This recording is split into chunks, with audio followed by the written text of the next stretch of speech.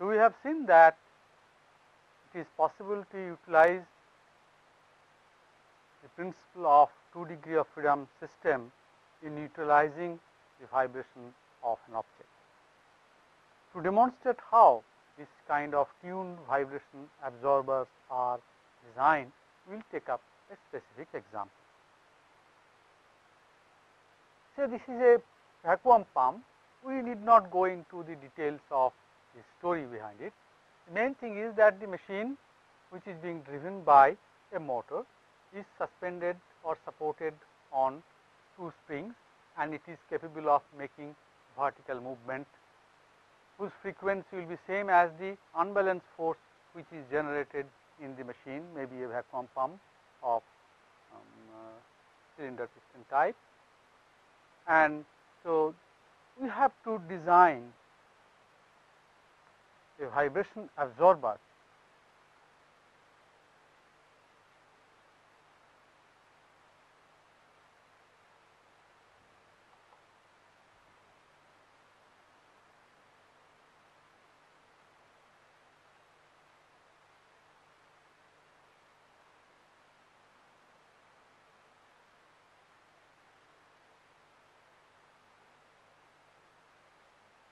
vibration absorber means is another spring mass system to be connected here or here.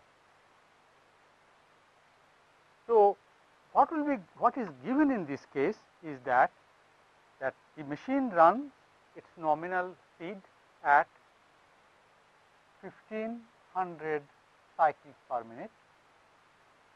You can easily find out the corresponding omega, and obviously the frequency of the force generated will be same, that means this relates to omega. The magnitude of the force at this speed is 50 Newton,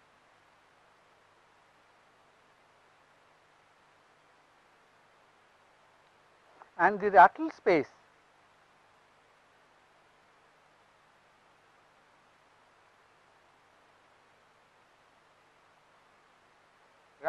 is nothing but twice the amplitude of the absorber mass, wherever it is, if it is here or if it is here, depending. I have kept larger space here. So, the maximum amount of displacement MA can have on both sides of its equilibrium position, that is called rattle space, that is given as 15 millimeter.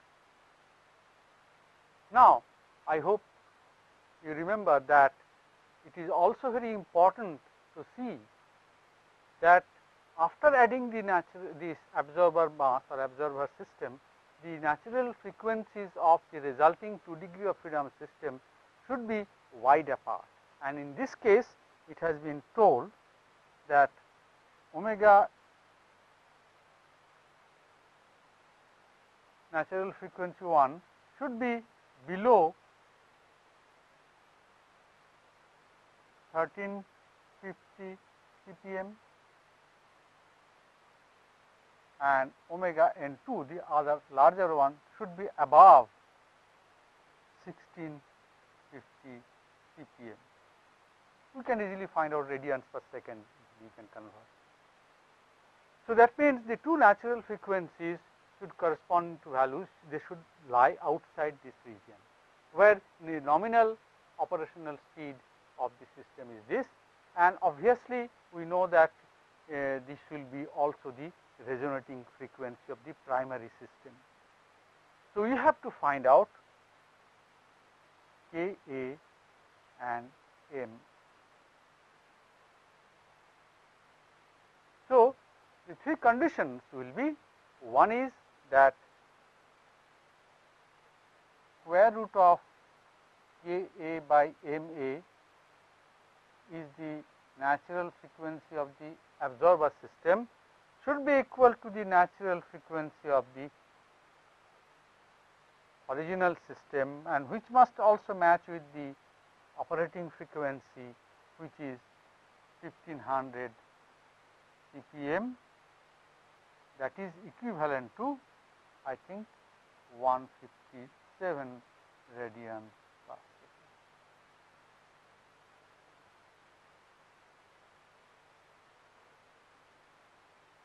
That is one condition. Second condition, x a must be less than equal to half into rattle space, that is 0.15 millimeter. I think let us keep it at millimeter only.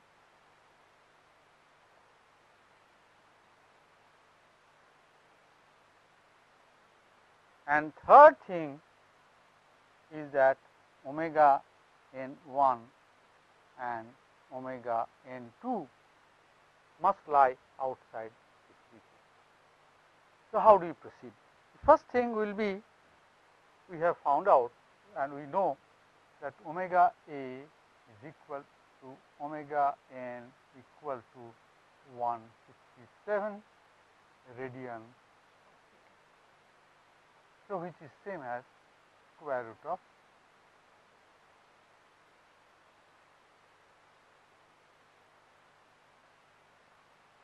omega is actually omega n a.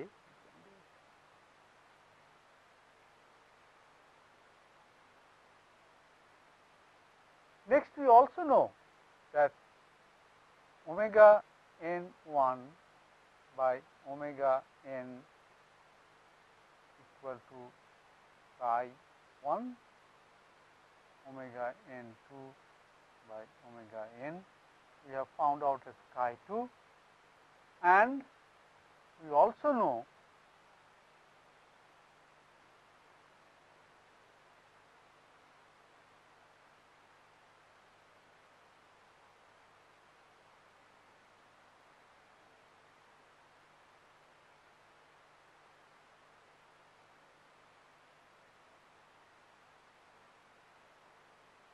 next. So, therefore, what is done generally in such cases, that we first take a trial auxiliary system.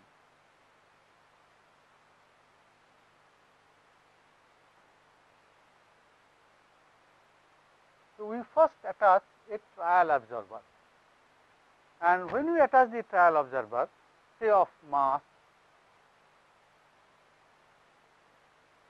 trial is say 0.1 kg. Now, whenever we say that it is absorber mass, it has to be tuned. So, though it is not mentioned, it is obvious that KAT should be such, it should be omega n square into MAT, whereas omega n is the operational speed, that is 157 radian per second, and trial mass is there. So, this can be found out. We will just keep it, we will not necessarily.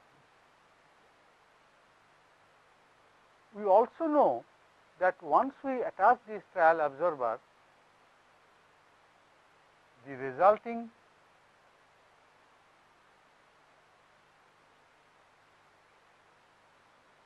omega n T1 and omega n 2 T are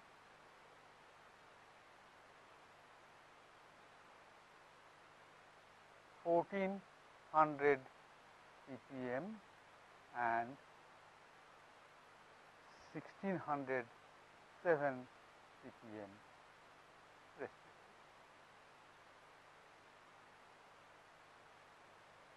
Since the two resulting natural frequencies are not outside the region, obviously this trial absorber is not satisfied. But with this experiment we can take the result. That means omega n T1 is this much. So, therefore, trial value of chi T1 will be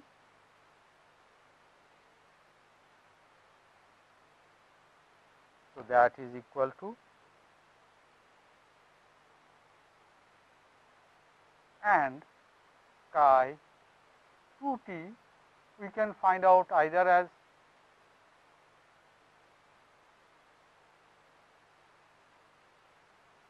which will be 1.071 and we also know that this is nothing but 1 by chi 1 p, because chi 1 into chi 2 must be equal to always 1, that we have derived.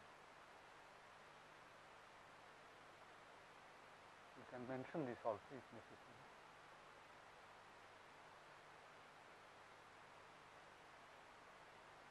We should also mention that chi 1 and 2 can be written as half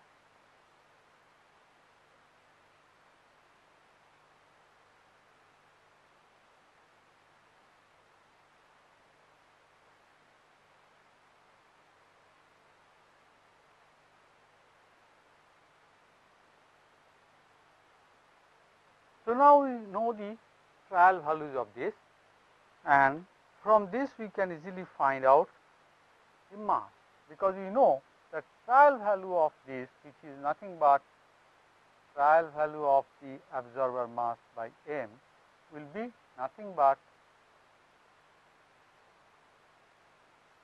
from this relation we get chi 2 trial minus chi 1 trial square, which is 0.01.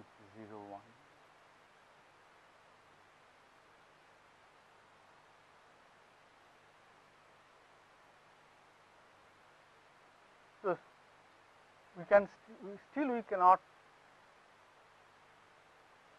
we can definitely find out from this what is the value of your original mass. This can give us easily, because m of the original system is mu trial into m a trial. If necessary, you want to find out, we are not required to do it, but we can easily find out how much it is going to be.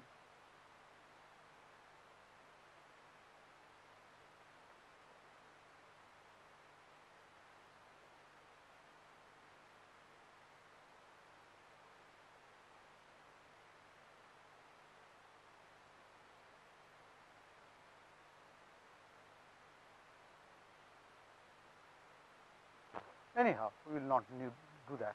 Rather, let us find out that if we want to now find out the design absorber, the final one which we want to do.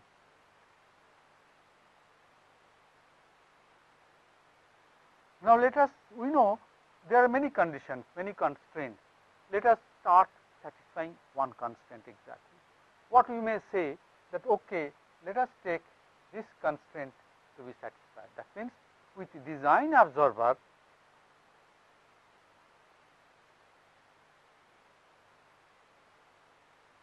chi 1 d will be 1350, which is just the limit by 1500, which is equal to 0.9.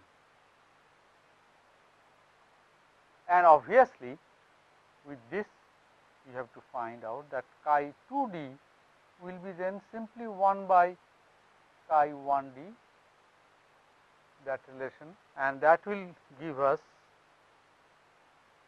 that will lead to omega n 2 in the design stage will be equal to, here actually this was design stage.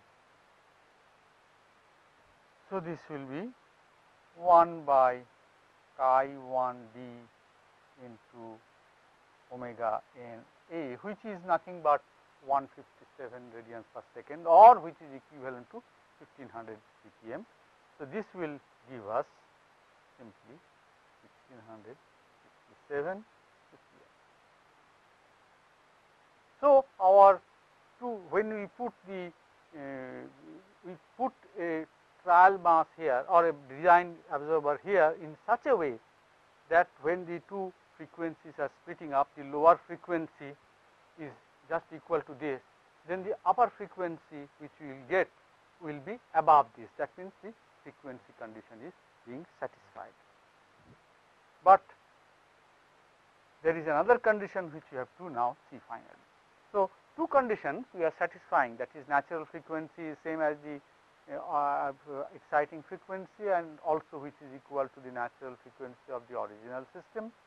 We have also now put a design absorber in such a way that if we put a design absorber to make the lower natural frequency exactly equal to the limiting value of the natural frequency to avoid any large oscillation when the exciting frequency varies, then the upper frequency is above the other range. That means we are satisfying that condition.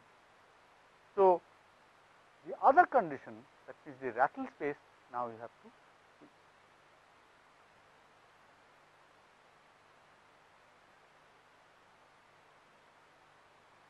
Now, to find out rattle space, we know we have to find out x a, and x a means the amplitude of the absorber mass is simply f 0 by k a that we have derived in the previous lecture. That is, x a is nothing but so what f 0 is given. So, we have to find out k a. If we can find out k a, we can find out x a. Now, how to do that? Now, you know that design value of this nu is simply design value of chi 2 minus design value of chi 1 square, and that is equal to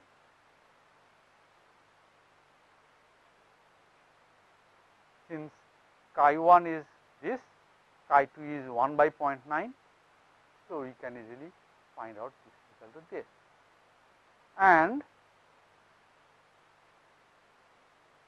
design value of nu by trial value of nu becomes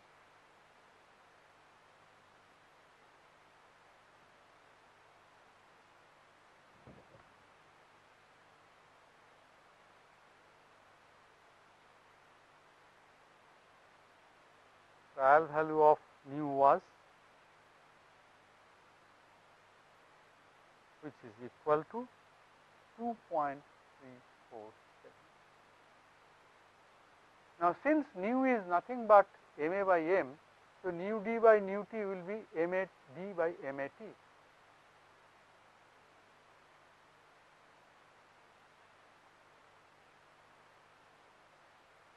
So, this will give us the design value of the mass, absorber mass will be equal to 2.347 into trial value of the absorber mass, which was 0.1 kg.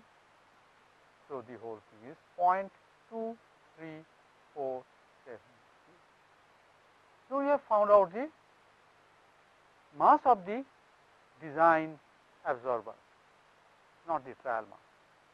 So, once we find out that, we know the natural frequency. Since we know the natural frequency, we can easily find out the k. K will be equal to simply k d into 157 square, and that will be equal to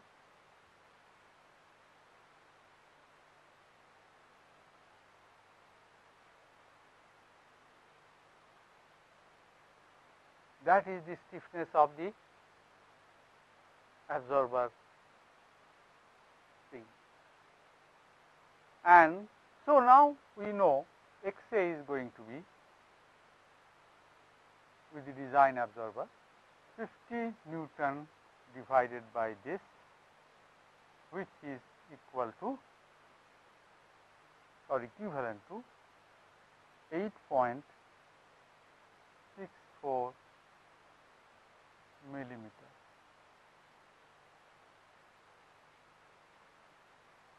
And we know that our limiting value is 7.5.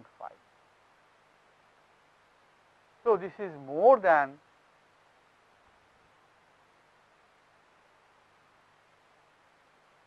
7.5 millimeter. So, this condition is not being satisfied.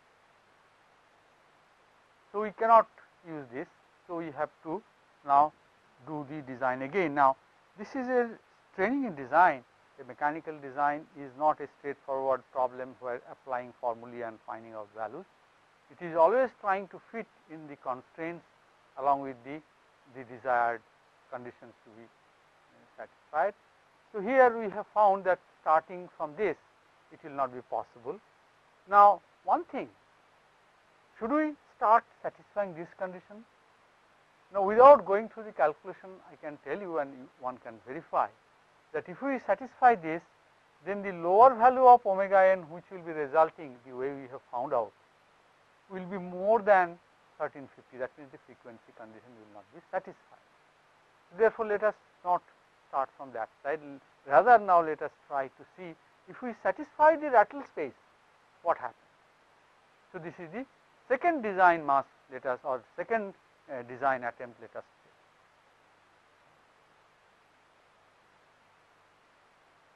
So, our next attempt is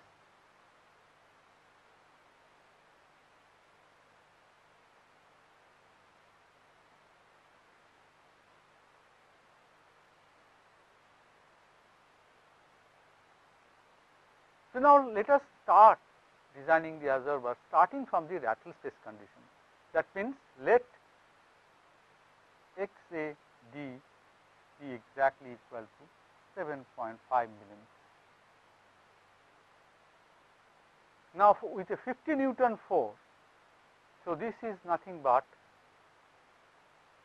50 or equivalent to 50 by K A into 1000, where K A is in Newton per millimeter. So, this will give us the value of the stiffness of the absorber spring, the final design which we are trying, and this will become something like 6,666.7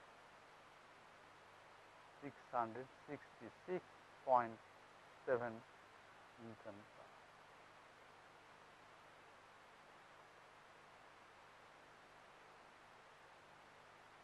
So, once we know the stiffness, we know the frequency has to always match because it is tuned 157 radians. We get absorber mass also will be equal to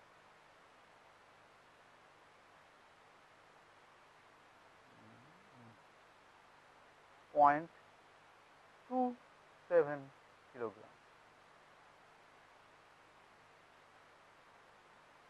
Because K A by m A is equal to square of this. So, we can easily calculate and you find out. Now, once we get this, we can find out the value of nu.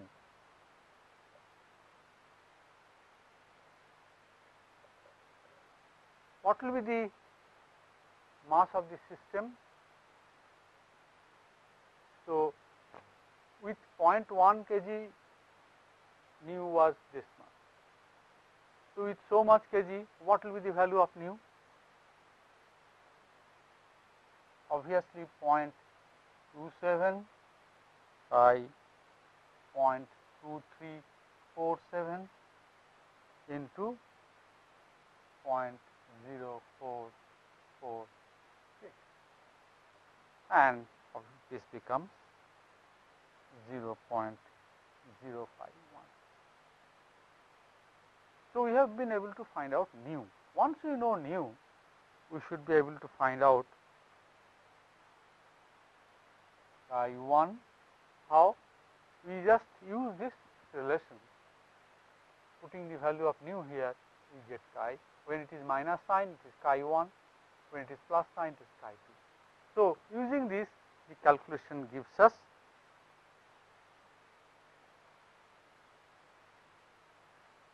and chi 2 will be 1.119,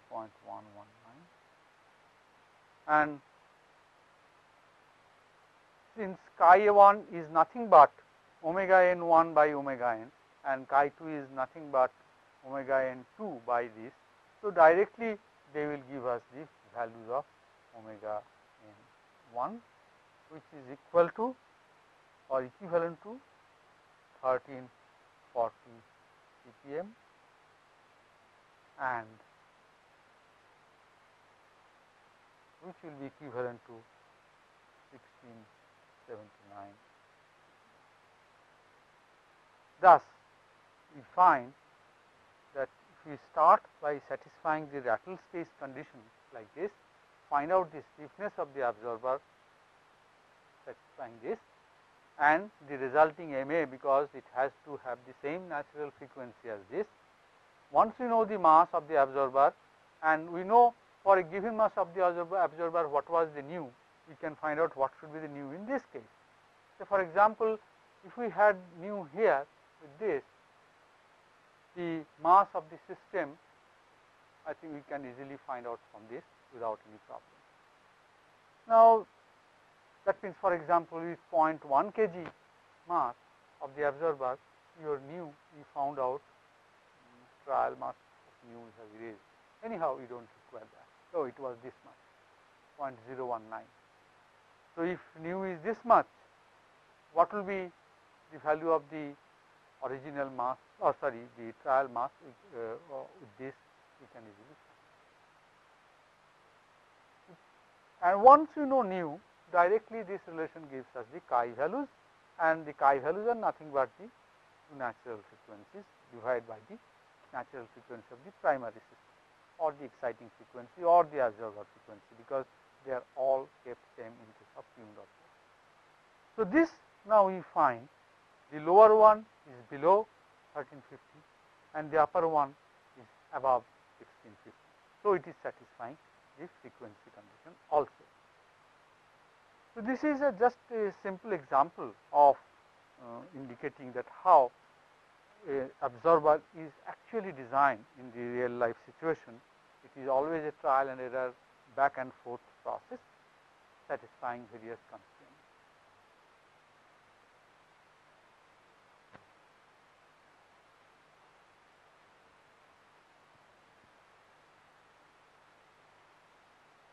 Now, if a system consists more than 2 degrees of freedom, we do not give a separate class as 3 degree of freedom or 4 degree of freedom. What we now consider in general cases of multiple degrees of freedom.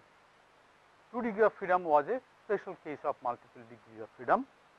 Nevertheless, all the important basic concepts like modes, natural frequencies, that we have already discussed in 2 degree of freedom system, and they will be all applicable in case of multiple degree of freedom system. So, therefore, in an n degree of freedom system,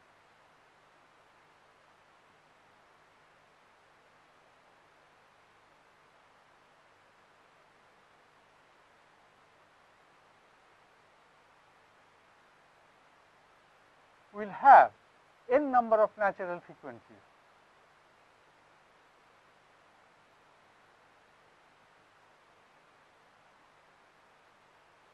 And n number of modes.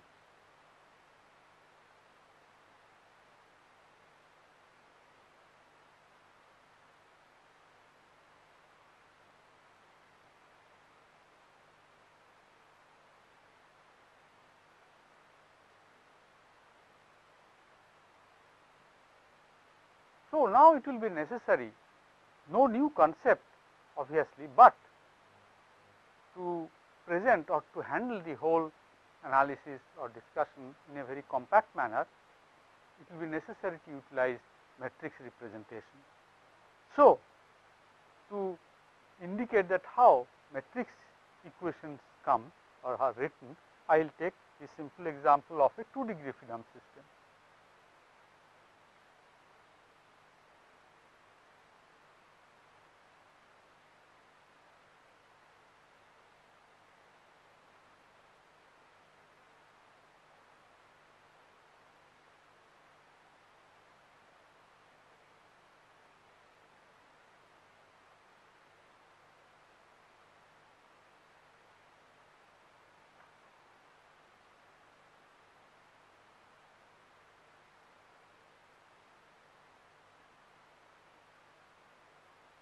So, this is a 2 degree of freedom system. We have already seen this, it is familiar to us.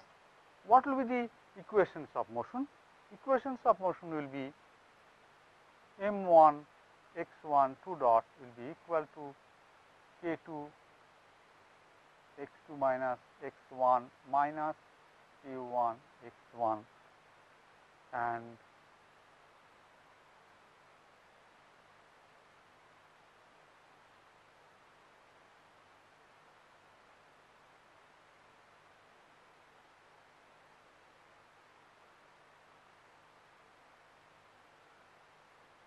we can reorganize and we can finally write, or same thing can be written as m1 x1 2 dot plus k1 plus k2. We have done this before.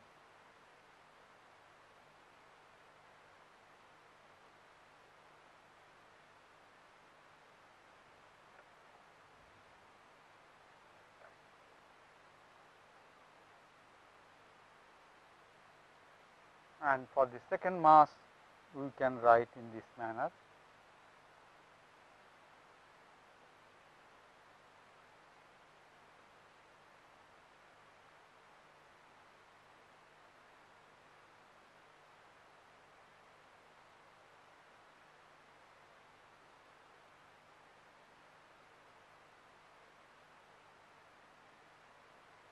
This is some simple reorganization, and obviously we are discussing the problems of free vibration. Now, how we can represent this set of equations in matrix form?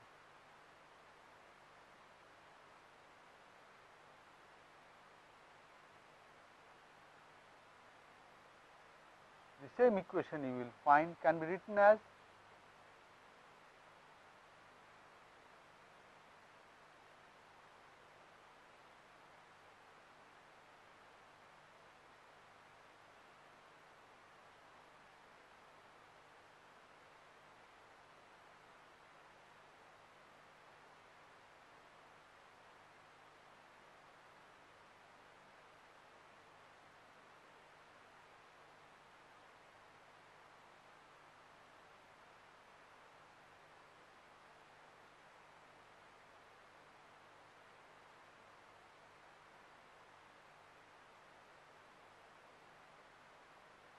so we use second bracket for column matrices and third bracket for square or rectangular matrices.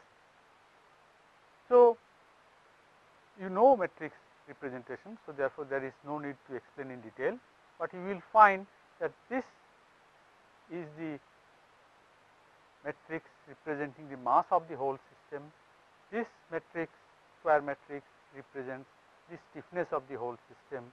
This column matrix represents the mode shape, you may say, when it is oscillating, not it is oscillating in a natural mode. This will represent the column of the natural mode of oscillation, and this is the acceleration vector. So, therefore, in compact form we write that mass matrix into acceleration matrix, stiffness matrix into displacement matrix is null matrix, column null, where M is the stiffness matrix, inertia matrix or mass matrix,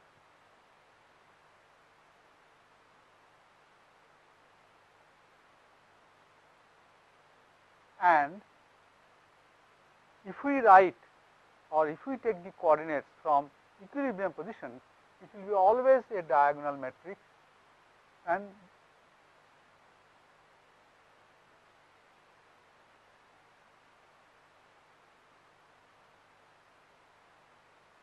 K is the stiffness matrix.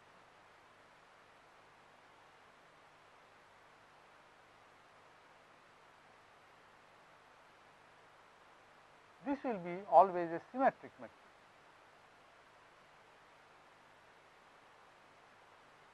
Diagonal matrix also, of course, is a symmetric matrix, because all off diagonal terms are 0.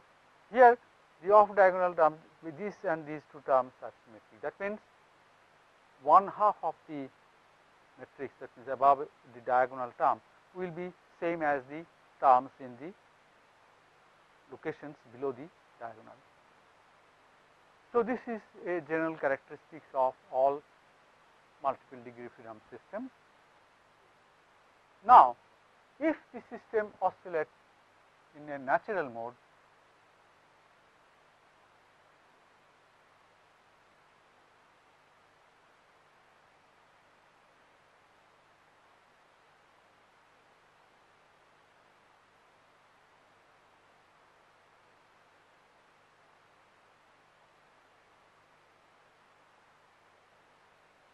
with frequency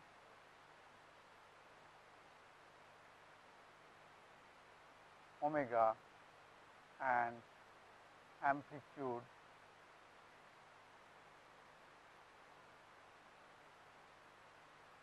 represented by a column matrix X, like capital X1, capital X2, capital X3. These are the amplitudes of the mass or the coordinates 1, 2, 3 and so on. Frequency is same for all. So, therefore, then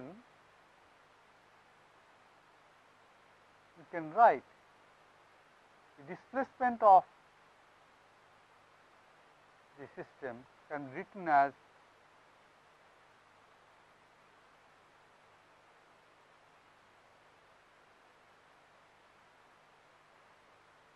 and obviously the acceleration will be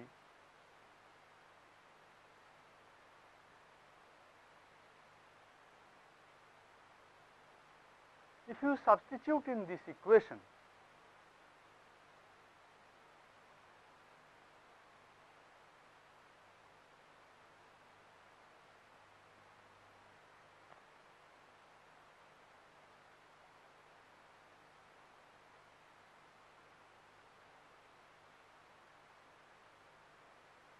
what we get?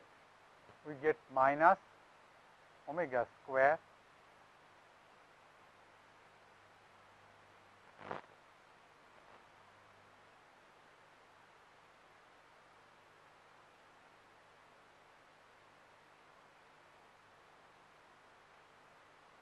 cosine omega t has been cancelled because it was common to both terms. Now, pre-multiplying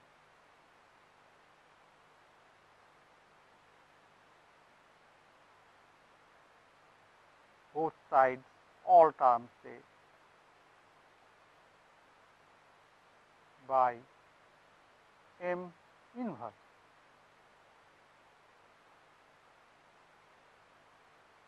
What happened? Then when you do it, m inverse m becomes unit matrix. So, it is 1. So, and unit matrix into x remains x plus m inverse into k stiffness matrix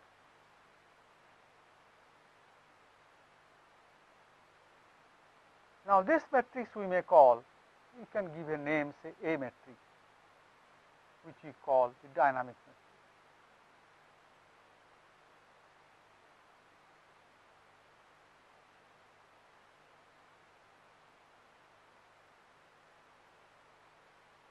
So, we can write this equation in this form: A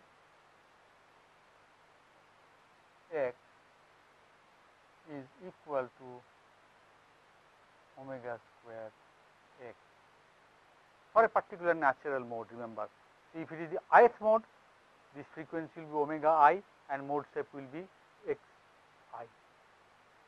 Now, this is a typical equation which is perhaps familiar to you. Now, this matrix equation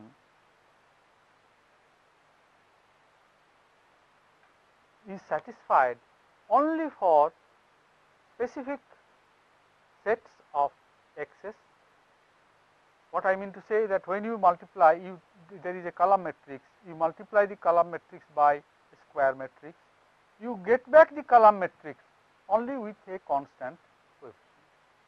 This is possible only for some specific column matrices and for resulting some specific coefficient of this value, and this is called the eigenvalue problem. And the values which satisfy this equation here, these omegas, are called eigenvalues, and these columns which are also called vectors. So, these vectors are called eigenvectors, which are nothing but the normal modes, and the eigenvalues are nothing but the squares of the natural frequency. So, this of course can be written in equation form also.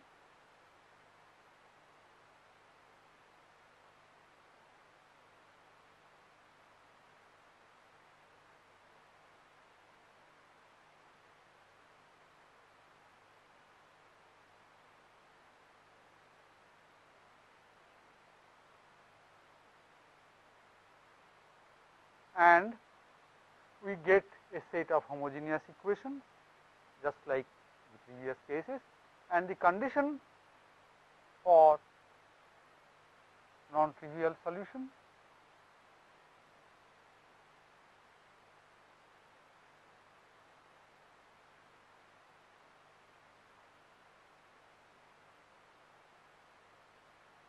will be the determinant of this matrix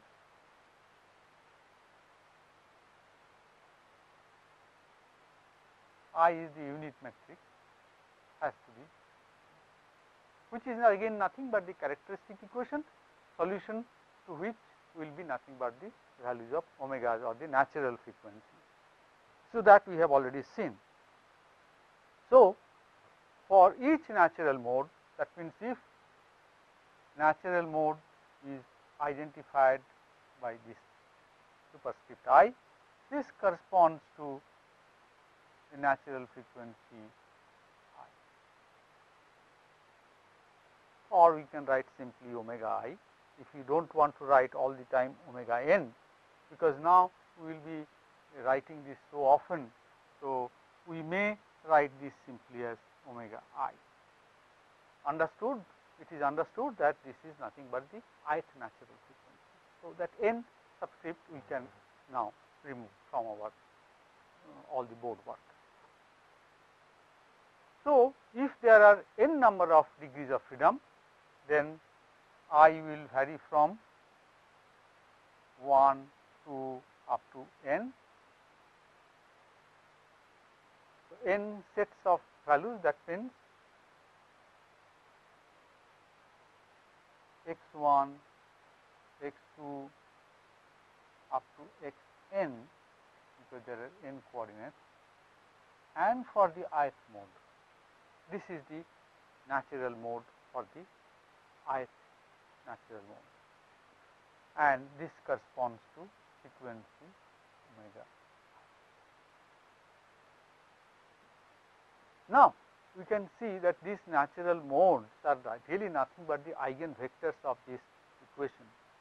Now, another very important thing we will find that these natural modes cannot be just arbitrarily anything, and we will now discover some extremely important properties of these natural modes, which will be extremely useful at a later stage.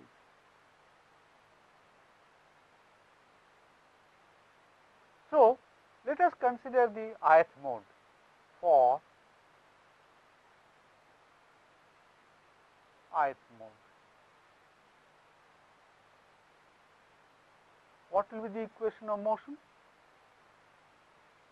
You can see it will be minus omega I square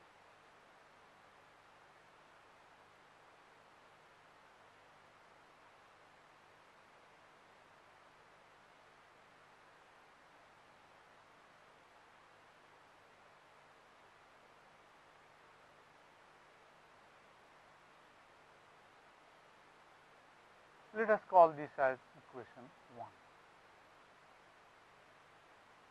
For the jth mode,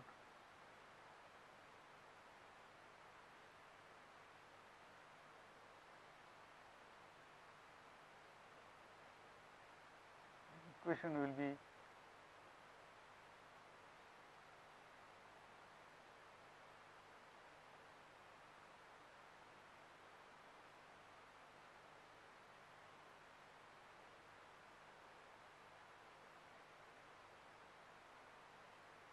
and we call this as equation 2.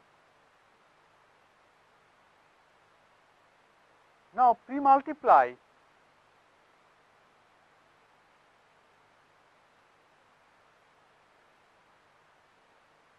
one by x j transpose. Transpose, I am quite sure you understand the transpose of a matrix, that is exchanging the column and rows. So, if we pre-multiply this equation by this, what we will get?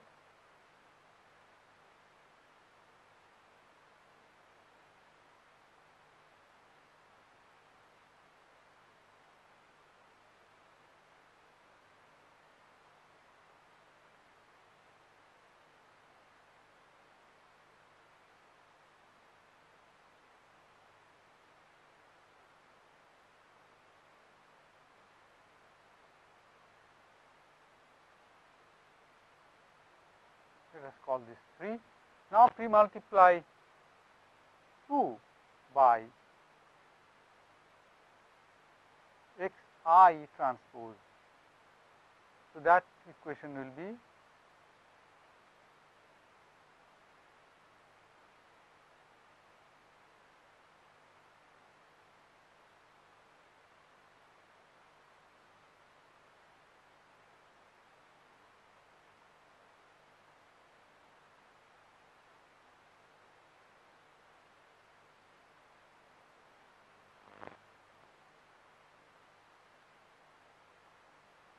now, it has been already mentioned that M and K are both symmetric matrices. Of course, M is a diagonal matrix, so it is obviously symmetric, but K is definitely a symmetric matrix. So, therefore, since M and K are symmetric,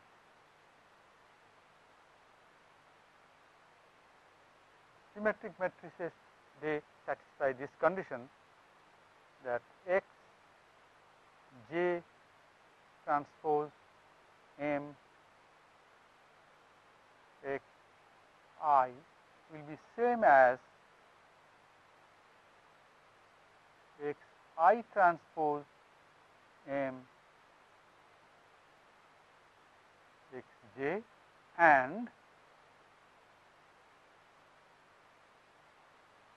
x I transpose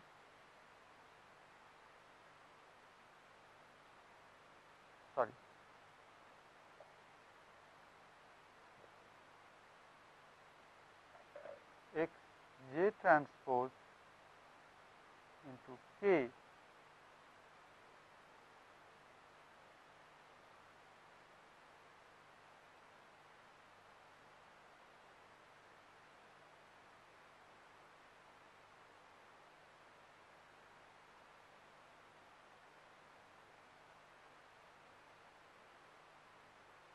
this is a property of symmetric matrix. When a symmetric matrix is pre-multiplied by the transpose of a column matrix and post multiplied by another column matrix, that is equal to the transpose of the column matrix which you post multiplied M, and here it is like this. So, both for M and K this will be satisfied. So, now subtract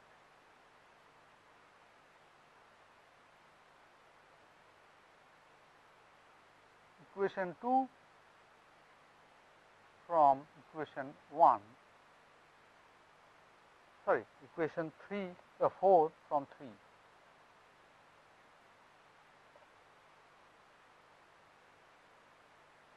So, if you subtract this from this, what you will get? Omega j square minus omega I square, because this is equal to this. So, we can write any one of them. So, we will write this j transpose M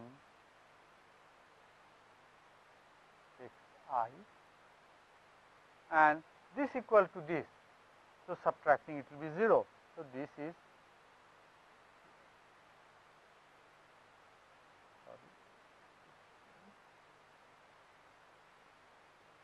in this case again will not be matrices, they will be values.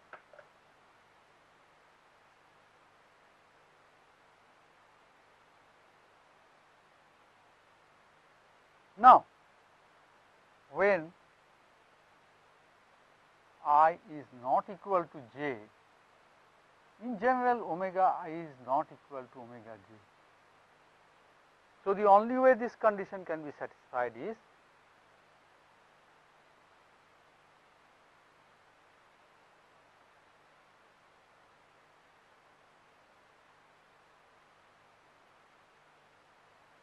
same as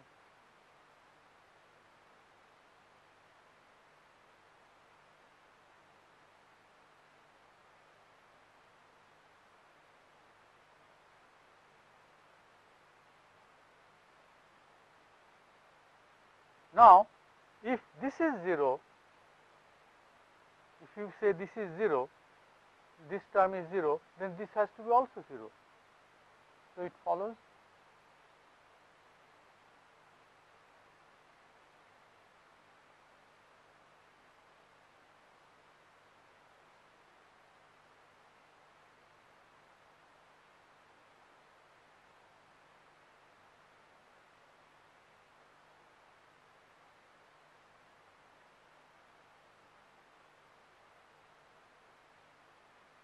So, this is a very special and important property. That means the two different modes, when post multiplied and pre multiplied, both the mass matrix and K matrix, it becomes 0.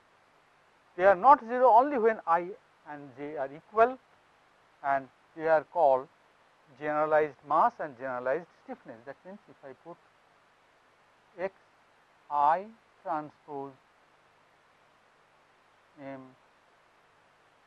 x I, this will be a quantity which we may call m I, and we can give the name generalized mass. And similarly, x I transpose k x I will be again a non-zero quantity, and we call it generalized stiffness, and this property are called orthogonality of natural mode.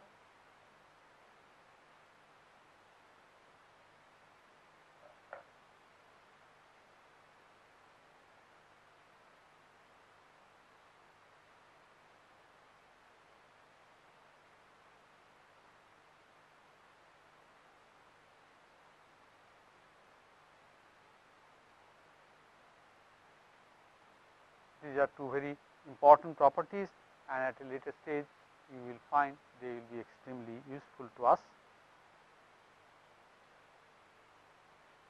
Now, I think our task is generally, as we know, the determination of the natural mode and natural frequency. If we directly solve this and try to get the values, of course, it is fine, and we will get the values as we have already done in one or two cases. However, when a system is large, quite often what happens, a regular normal actual system is modeled in the form of a lumped parameter system, but to make the model very realistic, resulting in acceptable values of the answer, so the number of degrees of freedoms are very large. So, for example, a machine tool or a car, vehicle, all such kinds of actual systems, the representation will be meaningful only when the number of degrees of freedom are pretty large. So, when capital N, that is the degrees of freedom, is very large, then solving this equation directly, it becomes a serious problem. And that is why many methods have been devised which can be applied to simple engineering design problems, and these methods which now we will take up rather than solving the direct equation.